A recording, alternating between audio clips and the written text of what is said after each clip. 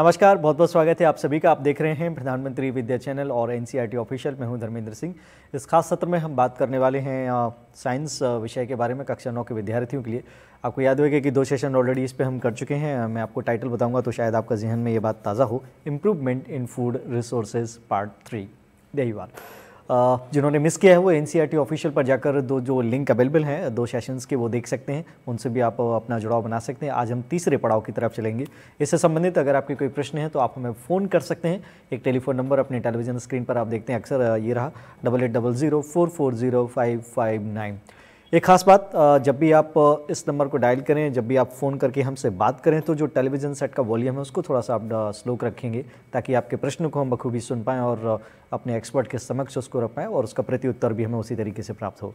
Mail कर सकते हैं आप dth.class9@ciet.nic.in, ये है वो मेल ID। PMeVIDYA का जो चैनल नंबर 9 है उसको आप ट्यून इन कर सकते हैं इस प्रोग्राम से जुड़ने के लिए। और एनसीईआरटी ऑफिशियल पर भी इस प्रोग्राम की लाइव ब्रॉडकास्टिंग है, स्ट्रीमिंग है, वो भी जारी है। चलिए स्वागत करते हैं डॉक्टर प्रियंका वर्षनी जी का, जो कि असिस्टेंट प्रोफेसर हैं lady एयरविन college university of Delhi से। उनका वास्ता। बहुत बहुत स्वागत है प्रियंका जी आपका। नमस्ते सर, कैसे हैं सर? जी बहुत बेहतर। कामना करता हूं कि आप भी सकुशल होंगे। और आज तीसरे पार्ट पर हम बात करने वाले हैं इम्प्रूवमेंट्स इन फूड्स। तो जो रिसोर्सेज है, सारा समय आपका है, स्टार्ट करते हैं। Thank you sir, thank you. So a very good afternoon students. Today we are in the third component of this chapter, which is improvement in food resources. So as sir has already said, the 2 parts we have done. So it will be really good that before watching this, you can go and you can just see the part 1 and 2. Otherwise also you can anytime go back and see. So let's start our discussion. So first of all, in our discussion, I would like to highlight all the students who have missed last 2 sessions, that these were the key important components which were covered in the previous session. So we have talked about need and significance of food. We have talked about issues, concerns and challenges in context of India. We have talked about improvement in crop yields, and we have also talked about crop production management and crop protection management. So these were the things that we covered and we discussed in detail in last 2 sessions. In today's session, I'll be talking about animal husbandry. The last 2 sessions were focused on the plant part, but this session is primarily focused on the animal part. So when we talk about improvement of food resources, then we have talked about this, that food resources come from plants as well as the animals. So today we will see how animals contribute in the generation of food and how we are dependent on animals for our food requirements. So here students, today we will be talking majorly on cattle farming and poultry farming. Okay. So first, let's understand what is animal husbandry. Okay, I'm sure you would have heard this term many times. It's a very commonly used term, and the meaning is that we are taking help from the animals. We are, you know, that we all are connected. This is the ecosystem, and all the animals, you start from different groups, different kingdoms. They are all connected. So when we talk about bacteria, when we talk about protozoa, when we talk about plants, fungus, animal, all of us are connected and all of us are dependent on each other. So similarly, human beings, we know that we are heterotrophic. We are dependent for our food on plants and animals. So for plants, we get so many, fruits, vegetables, spices, so many things we are getting from plants. And animals also are a source of so many foods for us. So animal husbandry, I would say, it's a professional rearing up of the animals to ensure that they are healthy, they are safe, but at the same time we increase their production also. For example, we increase the production of milk, we increase the production of eggs, we increase the production of fishes, we increase the production of so many things, the animal products, so that food requirement can be fulfilled through animal sources also. So animal husbandry is the scientific management of animal livestock. We take care of them in the environment which is safe and healthy for them, and also hygienic and clean for the production of animal foods. So it includes aspects such as feeding, unko feed karna, unka dhyan rakhna, breeding. We select the breeds also, so that the different requirements, different desirable qualities like the increase in the production of milk, or maybe the disease resistant variety of animals, or maybe increasing the quality of milk. So many things are taken care of. If we are raising the poultry farms for the production of eggs, so we take care that the number as well as the quality of eggs is increased. So we take care of this also, and apart from that, disease control. because when we are taking help of animals for the fulfillment of requirement of our food, this is our responsibility that they should also be healthy, because this is the equal system. We should not think that we are using them or we are exploiting them. We are taking their help and in turn we are helping them. So this is our responsibility to take care of their food and also their health. So disease control aspects are also taken care of in animal husbandry. Now, animal-based farming includes cattle farming. We use cow and buffaloes for cattle farming. We take their help. And there is a farming of goat, sheep, poultry means hen, and fish farming also. In fact, in many parts of our country where the primary crop is rice, like eastern part of India, Odisha and Bengal, there a lot of rice is grown. So we all of us know that rice needs a lot of water. So when a lot of water is there, then many times we combine the two. We raise the fishes also in that water. So there is aquaculture, there is raising of fish, and there is crop growing for rice also. So we get the double benefit. We are able to grow the rice and we are able to take care of our aquaculture also. So this kind of fish farming is also in practice. Now let's first start with cattle farming. So students, this is very important to understand what is the purpose of this cattle farming. Why are we doing it? So there are two things for which we are doing cattle farming. One is the requirement of milk. We need milk. We know that milk consumption is very high, and milk is also one of the main important source of calcium, protein, lactose, sugar. So many vitamins and minerals and protein is there in the milk. So of course, in children especially, it is said that milk is a kind of, it's a full-fledged food in itself.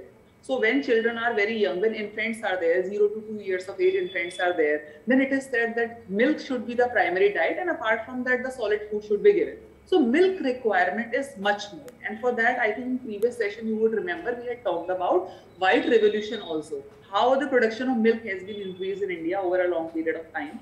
So of course, cattle farming, cattle husbandry is done for milk.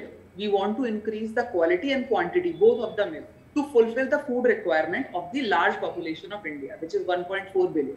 So this is number one requirement. And apart from that, cattle farming is also done for the requirement of animals which are not producing the milk as such, like ox, bull. They are not producing the milk as such, but they are very, very useful and helpful in various agricultural practices like tilling, irrigation, carting. So many things are there when we take their help. So animal husbandry, cattle husbandry is done for two purposes: milk as well as support in the agriculture labor purposes. So we have milch animals. Milch animals are those animals which are used for the production of milk, and draught animals are those animals which are helpful in the labor part. So this is the purpose of cattle farming. If we talk about Indian context, students, we have two different species of cattle. One is Bos indicus. The scientific name is Bos indicus, and the common name is cow, जिसको हम हिंदी में गाय कहते हैं. So जो cows हैं, जो गाय हैं, उनका नाम Bos indicus है, and they are very, very helpful, and they are very, I would say, they are helping us a lot by providing the milk requirement to a large population.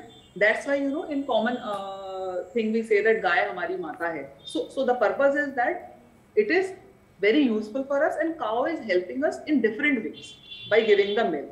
So this is one species of cattle which is there with us, which is very, very helpful. And also another species, buffalo.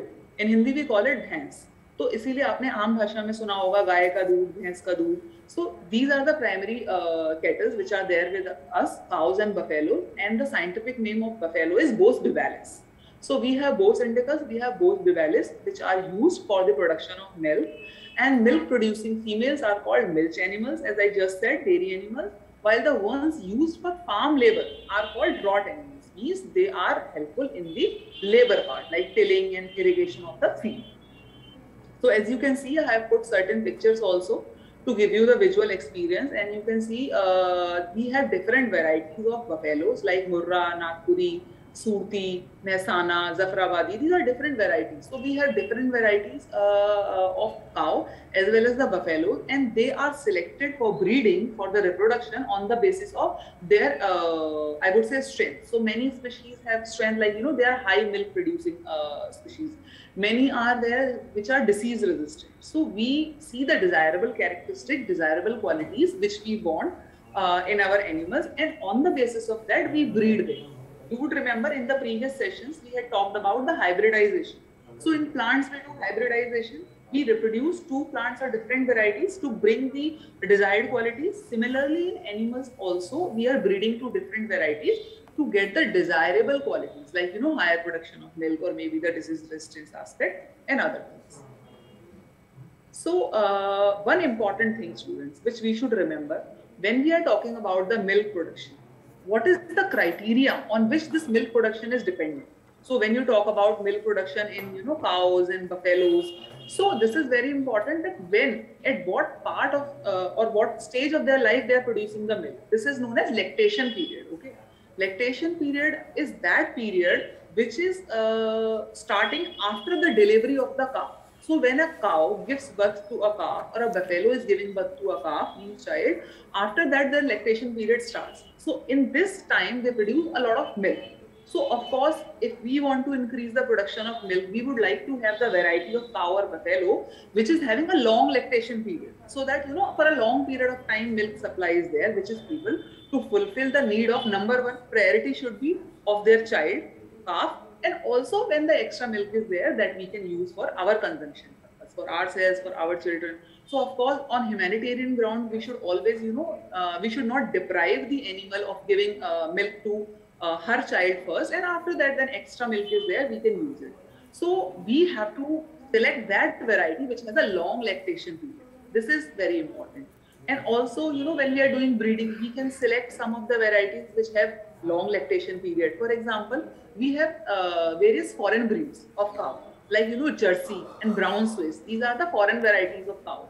So we select them for the long lactation period. When we talk about our indigenous varieties, then we have Red Sindhi variety, Sahiwal variety.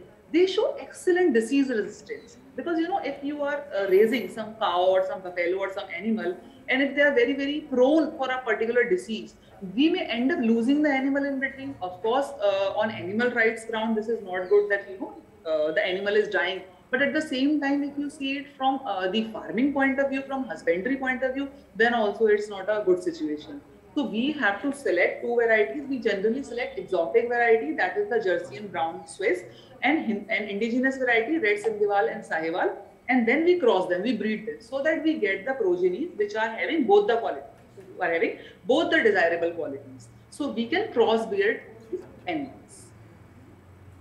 Now, after crossing, after raising, this is important that, you know, we take care of the surrounding also, because if we do not take care of the surrounding, the hygienic conditions are not there, clean conditions are not there, then of course we may end up having the cattle which are having a lot of diseases, or they may, you know, not perform well in terms of their health, and they may not perform well in terms of milk production also.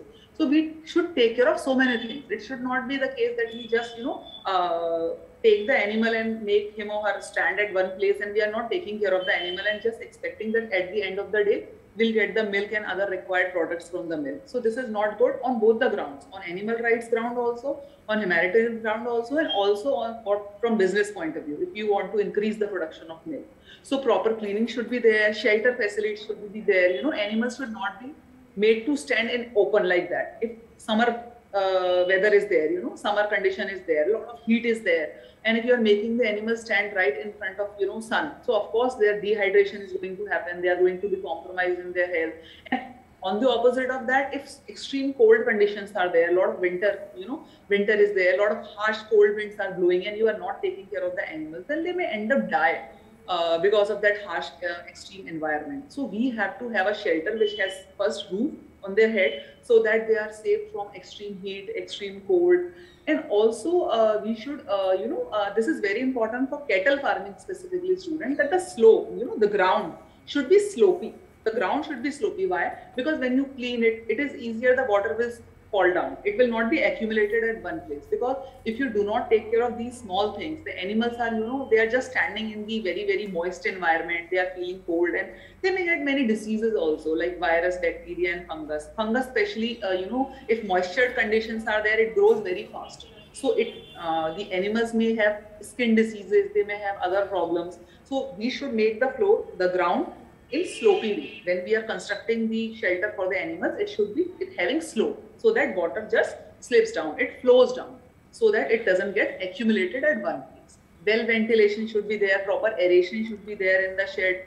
These all things are very important. And apart from that, we should clean our kettles every day. It should not be the case that we just make them stand. Like the way we are taking care of ourselves, it is said that we should take bath every day. Why? To avoid the germs, to avoid any kind of infection. Same applies to kettles also. So we should give them a nice, brushing and nice bath, so that we can remove the dirt, dust, any bacteria, any virus, or some loose hair are there. We can remove that also. So this is very important, that we maintain the good care of kettles. Otherwise, we will not be able to reap the benefits which are there from we get from the animals. So this is it. And apart from that, food requirements. So many times, we see that, especially in case of cows and buffalo, we see that they are just roaming around on the roads and they are eating anything or everything which is coming their way. And it was, I think, a very important topic of coverage in the news also, that many times, people are having the cows, they just take them to their houses at the time of milking them, taking the milk, and after that they leave them. They are not taking care of the food, they are not taking care of the shelter, they are not taking care of the cleaning. And then cows are just left free on the roads and they are eating anything. Many times they end up consuming the polythene, the plastic bags and all, which gets accumulated in their stomach. And then of course, with the huge accumulation of these things, they are not able to digest the food and they are suffering from various diseases. So this is also something that has to be stopped. We have to take care of their food, their shelter, everything in a proper way.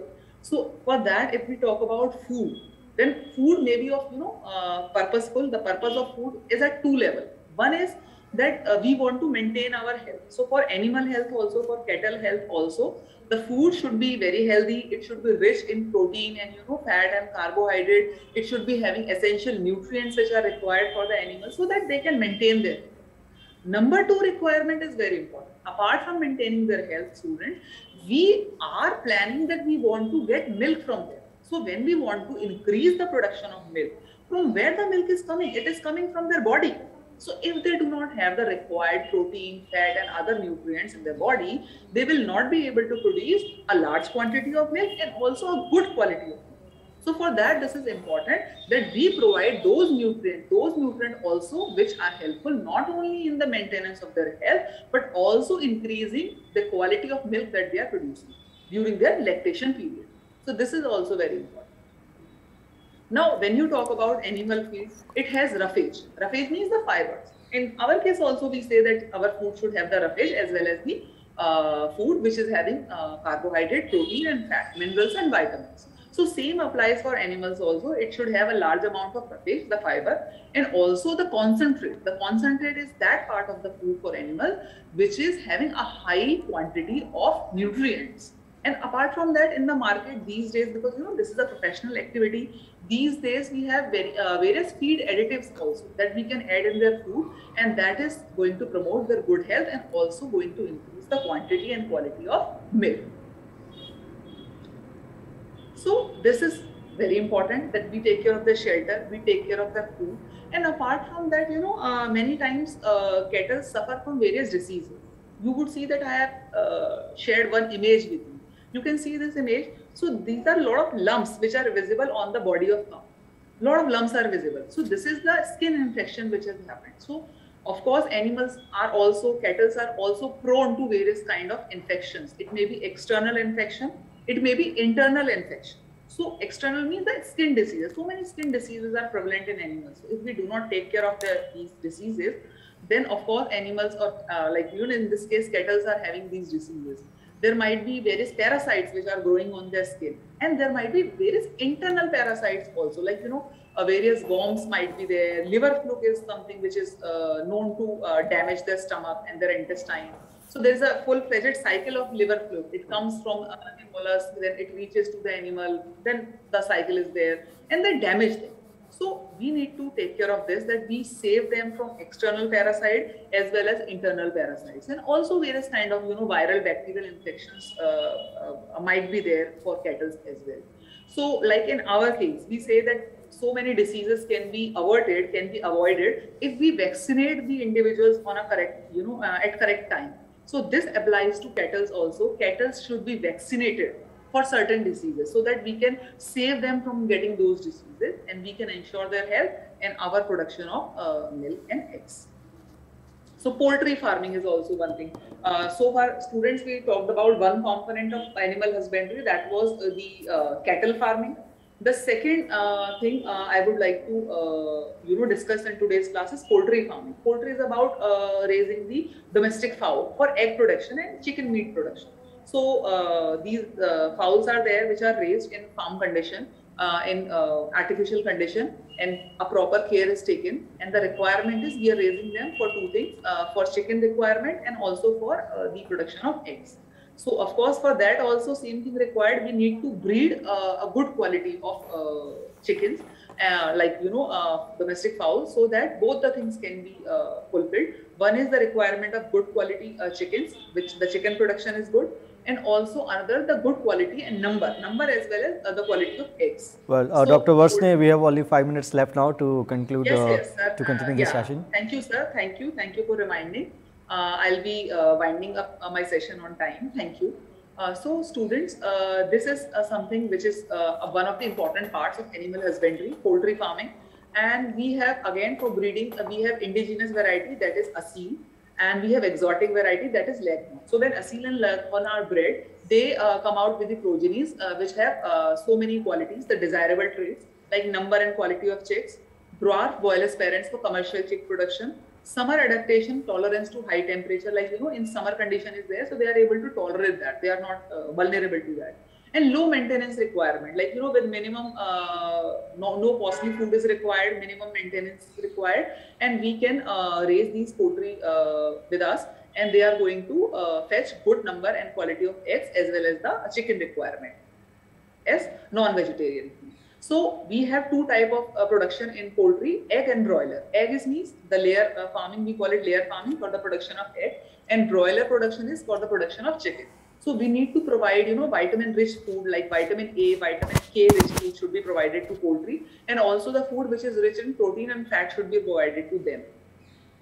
So this is very important. When we talk about the shelter, a proper temperature, proper, the roof and the kind of surrounding which should be there, clean hygienic conditions should be there, along with the nutrient food, so that we are able to raise them properly. Disease is also another issue in poultry, as we talked about cattle farming. In poultry farming also, we need to take care of their sanitation, the spraying of disinfectant, at regular infectant, and apart from that, vaccination is also important in case of poultry also. So they have certain diseases the chances are there they might be suffering those diseases. So before that, on time, we should vaccinate them so that we are reducing their loss and also ensuring their good.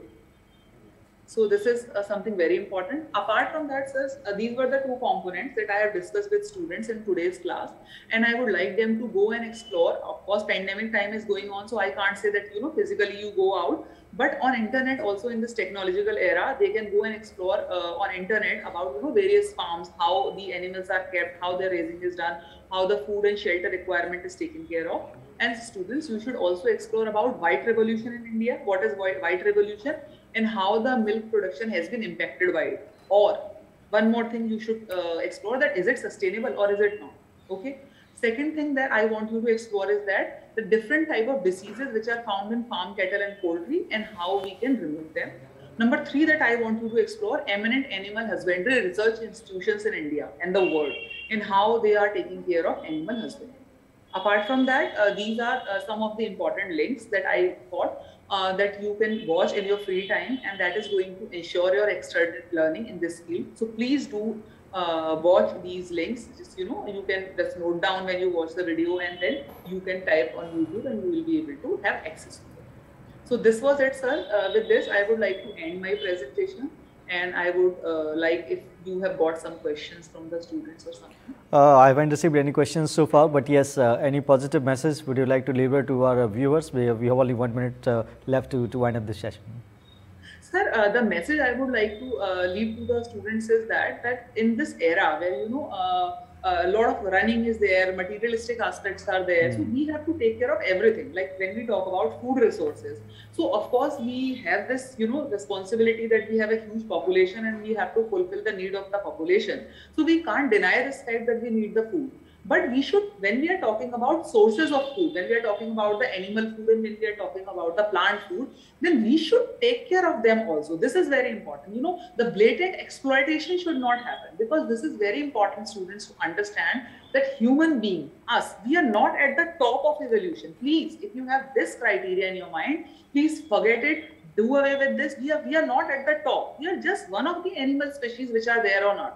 So if we commit this mistake of understanding that we are everything and we can exploit anybody, then we will see the scenarios of, you know, ecological imbalance. Like, you know, coronavirus, COVID-19, many times people are saying that how these so many variants are coming, because ecological balance has been disturbed. So similarly, when we are using the animal sources also, we should not be exploitative in nature. Proper care should be taken of animals so that we are able to reap the benefits of the food that we are getting. But at the same time, we are not harming them. So this is the message that I would like to give. Absolutely, and I believe we all will follow this message as seriously to comprehend your all dilemmas, whatever you have in your mind. So I believe you love this session. Any questions still you have, you may send in the comment box and the chat box, and we will try to take these questions in the next session if possible. But yes, thank you so much, Dr. Varsnev, for your valuable time you were given to our viewers. So thank you so much once again. Thank you, sir.